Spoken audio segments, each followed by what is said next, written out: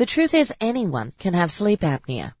Anyone. And again, when I say sleep apnea, I mean obstructive sleep apnea, which you may also hear called OSA. Okay, but what is it? Well, take a look. Here's your airway. When you sleep, it should stay open so your body gets the air and oxygen it needs. But if you have sleep apnea, your airway gets narrow when you sleep, and air squeezing through this small opening can cause loud snoring. But just so you know, not everyone who has sleep apnea snores, and not everyone who snores has sleep apnea. Now, the airway can close part of the way, like this, or it can close completely, as you see here. And the airway can narrow or completely close dozens, even hundreds of times a night.